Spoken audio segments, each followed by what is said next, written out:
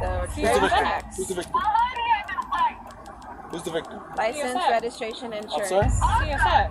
CSX is the Do victim? you not see what happened? They are the victim right now? Are they the victim They're right having now? to stop their trains because No, I know black and white how it goes. Lord, I know exactly how it goes. Ignorant. License, registration, Ain't no means insurance. Latin Lounge. It's all right in there, but I'm not gonna give it to you until I need to. Right now you need to. I'm at Meridian and Jackson. While driving the streets of Tampa, Florida, an individual inadvertently took a wrong turn and found himself on a railroad crossing. Upon realizing his predicament, he promptly requested assistance, leading to the arrival of 2 officers from the Tampa Police Department. Regrettably, their demeanor upon arrival reflected a lack of professionalism, as they made it abundantly clear that they worked for the city of Tampa and not for the people. You work for the people. I work for the city. I don't work for the people. The aforementioned officers, who remained unidentified, made every attempt to press charges against the individual who simply sought aid.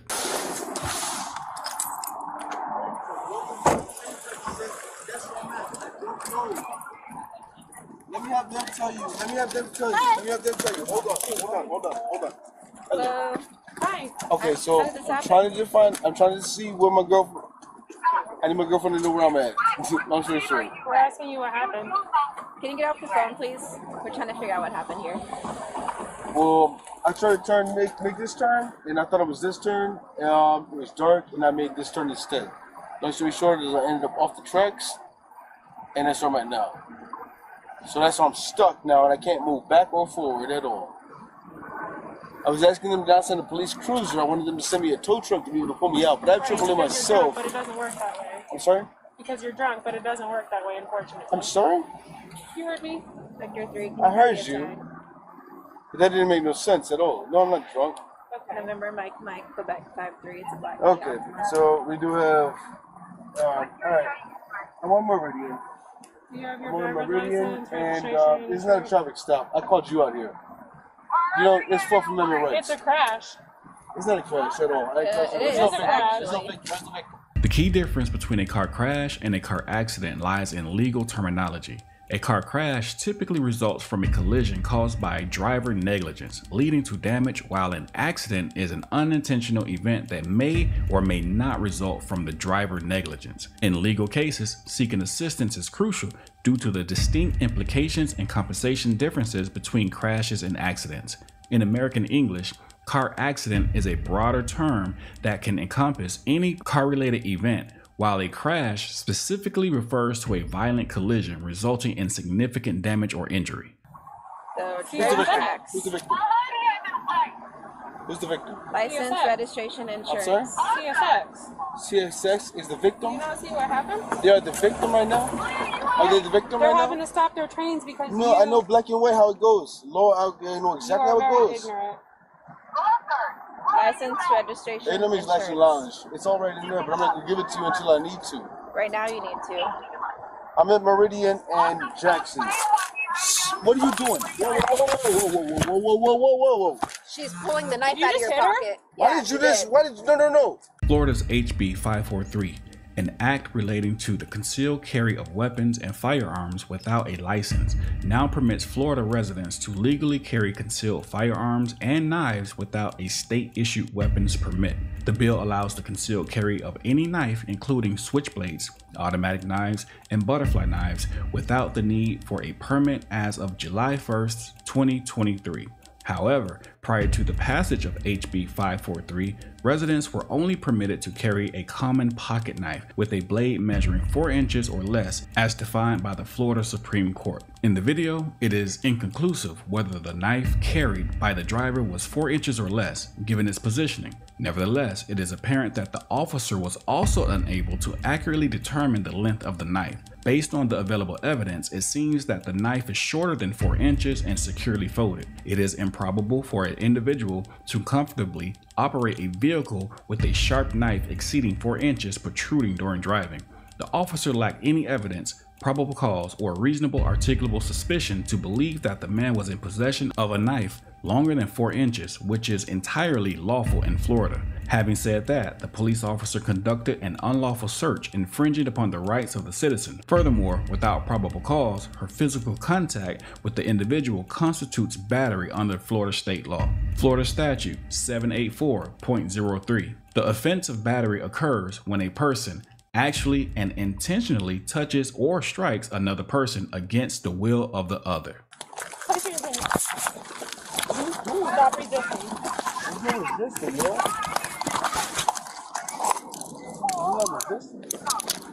What are you talking about, yo? So you just pushed her. No, I didn't. Victor. Are you kidding me? No, I didn't. No, I didn't. Are you serious? Yeah. I called you guys. And I did the rest of them call you? Yes, I did.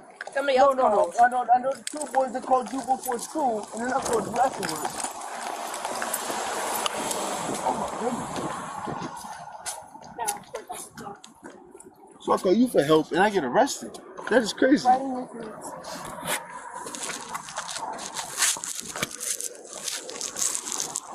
You're the aggressive one. You just pushed my partner. No, It's on can say video, how you so want. you can say whatever you want. that's fine. You're the aggressor. You. As the person who did not want to provide his information when we got here. It's all right there. You don't get to work for me. I'm not your bitch. I don't go to your No, car and I grab your called you shit. for help. I didn't call you to be arrested. I called you for help. I called you for help. Well, here we are. Maybe if you would listen to instructions, you would not be arrested. No, I didn't call you to listen to nobody. I called you for help. I needed some help. I needed assistance. Victor 3. I need a 1031 for that Kia.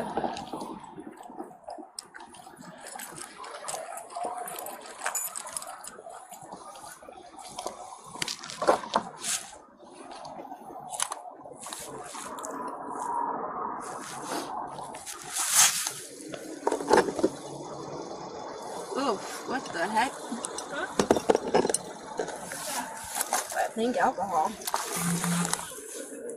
Well, we're going to tell this to city One of y'all please just needs help. This shit's hurt. How do I turn your phone off? How do I turn your phone off? Huh? How do I turn your phone off? I don't know. What's the password? This shit hurt. What's the Can you password? help me? Can you Where's stop the watch hurting behind me? you? Can you check my handcuffs at all? What's the code to turn your phone I off? can't tell you that, yo. Hello. You know big right here, yo. Yeah, can you loosen these up though, please? She don't know my code either. Can you loosen my code up? This is an accident. He hit something that made him end up like that, right? So we asked for his driver's license, his registration, insurance, and he said no. He has a knife right here, and he keeps putting his hands where you are, so I went to take the knife, and he pushed her. Now you need to. I'm at Meridian and Jackson. What are you doing? Whoa. So that is why he's arrested.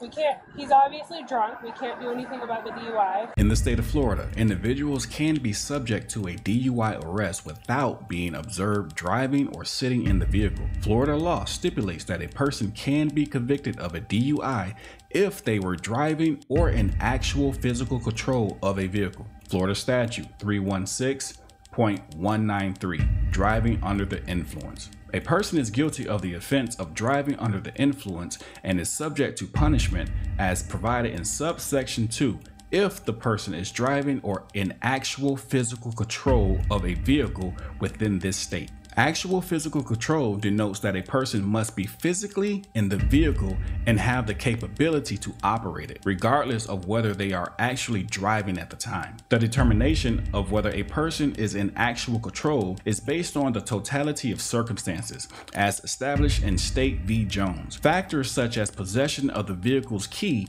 being in the driver's seat, and the vehicle's operability are considered. Florida courts have ruled that certain actions, such as accessing registration and other documents from a vehicle at the accident scene, can constitute evidence of actual physical control, as seen in State v. Favreau. In another case, a person was found to be in actual physical control when present at a crash scene, standing near the driver's side door with the car key in reach, with the vehicle registered to them, as evidence in State v. Walsh.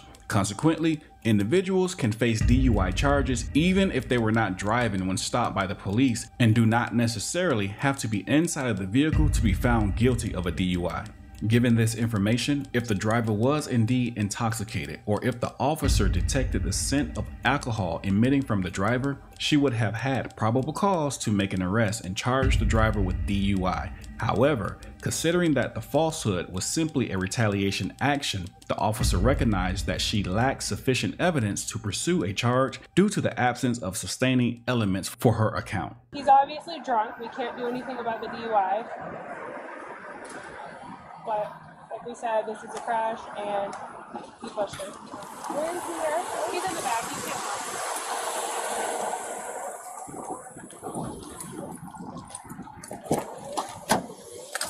That would be me using my discretion and being courteous, which I don't have to do. You don't have to. Why not? Exactly, because I don't need to. You've given me no reason to go out of my way to do anything for you. But I'm a citizen. I don't care. I'm a citizen too. Yeah, but you work for the citizens. You work for the people though. You don't care to be courteous to people? I don't have to be courteous to someone who pushed me. I didn't push you. Stop it.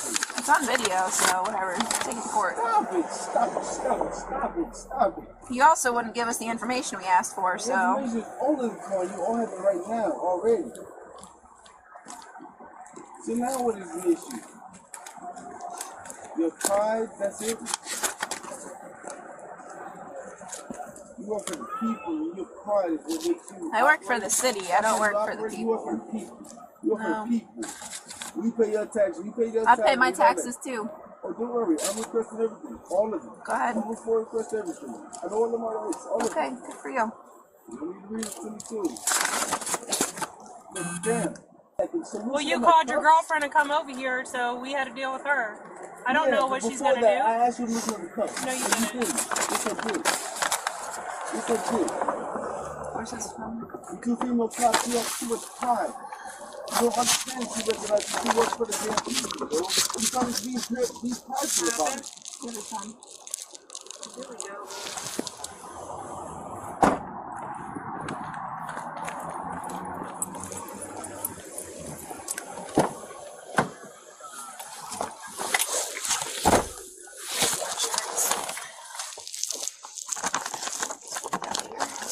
Another good example of tyrants looking to harm the citizens versus help the citizens. This is the Tampa Police Department located in the state of Florida. We do not know the results of the man in this video. I do not know if the charges were dropped or not. I will be digging and I will bring you an update as soon as I find out more. Make sure you know your rights. Always report the police because you never know when you're going to bump into tyrants like these. Make sure you know your rights. With that being said, We the People University, signing off.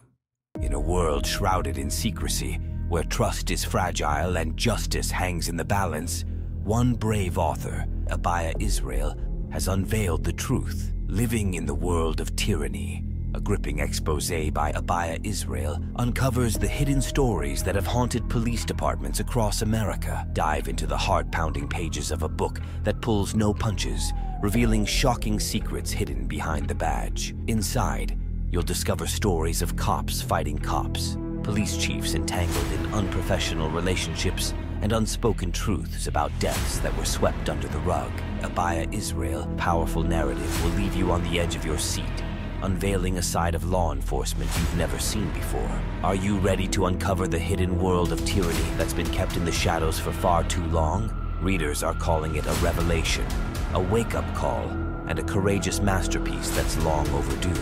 Living in the World of Tyranny by Abiyah Israel, who is also the driving force behind We the People University, the popular YouTube channel that has been exposing police corruption for over 2 years, is a riveting revelation, a must-read for those who seek the truth. But that's not all. Don't miss out on the book that's making waves across the nation. Get your copy of Living in the World of Tyranny now, and be prepared to have your perspective forever changed.